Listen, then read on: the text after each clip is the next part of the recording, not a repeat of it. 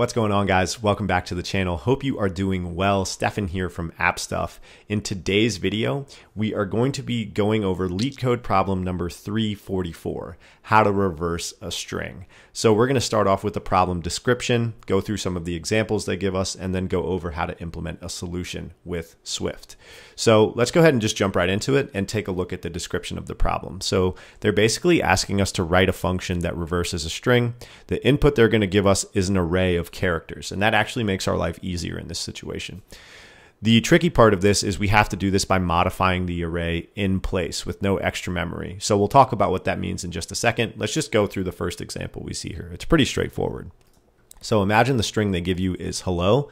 It's going to be represented as this array of characters where each individual item represents a letter in that string. So it's H-E-L-L-O, and the output they want is simply that string in reverse, O-L-L-E-H. So the fact that they give this to us in an array makes our life easier because it gives us a way of accessing each individual item in the string through like some sort of indexing system where we can use a loop to go through and visit each individual item and perform some sort of action that's going to help us reverse the string. So let's talk about how we're going to solve this and sort of the technique that we're going to use to do so. So we're going to use something called a two-pointer technique, guys. So basically we're going to create two variables that look at the beginning and the end of the array. And that's where they're going to start off, okay? And then we're going to utilize a while loop to converge those indices on each other. And at each iteration of the while loop, we're simply going to swap the characters that exist at those particular indices. So that might sound like the most confusing thing you've ever heard in the world. Let's go ahead and just break it down really quick. So I'm going to add some comments here in the LeetCode editor. You guys could be writing this out in Xcode, or if you have you want to do this on LeetCode, you could do that as well. I believe LeetCode does require a $35 a month subscription to get access to all their problems, but it's highly worth it if you're really trying to learn algorithms. So anyway, like I said, we're going to create two pointers, right? So we're going to have like I and J. I is going to start at 0. J starts at end of array. So in this example, I would be starting at H and J would be starting at O, right? The end of the array. And we're going to use a while loop, and we are going to, like I said, converge those indices on each other, right? So once they start at the end, we're simply going to swap the two things. So after our process, in our first process of the loop is complete, our array would look like this. It would look like O, E, L, L, H, right? So we have simply swapped O and H. And then we are going to increase I by 1 and move it up to E, and decrease J by 1 and move it back to L. And then we're going to swap those two things. And then once they meet in the middle, we're just going to stop because we know that we're completely done, right? So once I and J are equal to each other, we know that we can stop. So that's sort of the process there, guys. Once again, we're just using a loop and two pointers to perform some sort of action at each iteration, which in this case is going to be swapping the values at those particular indices. So let's go ahead and code this out, okay?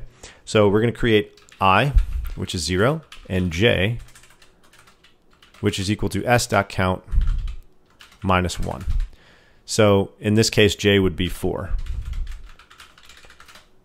And then we're going to say while I is less than J, then we can simply just swap the two things. And Swift has a really helpful helper function to help us do that. We could just say s.swap at I, J.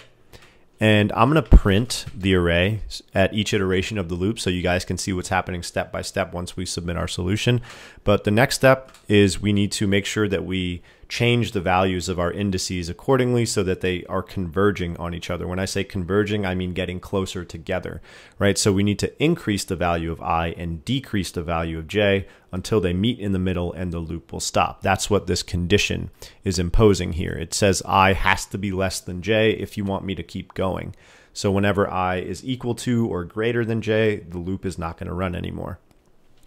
So all we need to do is say I plus equals 1. That's going to increase I by 1. And then J minus equals 1, which will decrease J by 1. And let's go ahead and run our problem, guys. So we can see that our solution passes. We get back the desired result. We haven't used any extra memory, right? We've successfully modified this array in place. So this is looking really good, but let's take a look at our print statements. So this is exactly what we would expect, right? So after the first iteration, we see O and H are swapped, but everything else is still in place. And then I goes to this point and J goes to this point. And then we swap those two things. So that's why L and E are swapped in the next print statement. And then once the two things meet in the middle, we're done. The loop stops. We're good to go. So that's a really, really good example of how to use the two-pointer technique, guys, when you want to start, when you want to look at an array and look at two different things at each point in a loop that you're going through, right? So we want to look at the start and the end, and then we want to converge them step by step until the two things meet in the middle and we're done. So let's go ahead and just hit submit on this solution to see how good it is and if it passes all the test cases. So I deleted the print statement because that takes up a lot of time and memory. So this is actually a pretty good solution, right? It beats 83.78% of solutions from a time perspective and 53.59% of solutions from a memory perspective. So that's not bad, right? Let's run it again just to see if the values change. Ooh, see, check that out. That's really, really good, right? So this LeetCode data isn't always super accurate, but this solution is faster than 95.7% of all other solutions and more memory efficient than 98% of all other solutions. So that is about as good as it's going to get, right, guys? So really quickly, you would be, just to go over what not to do when you're solving this problem in an interview setting is don't just say return or just say s dot reversed, right? That's what's known as a trivial solution, and that doesn't demonstrate to an interviewer that you actually understand how to solve an algorithm.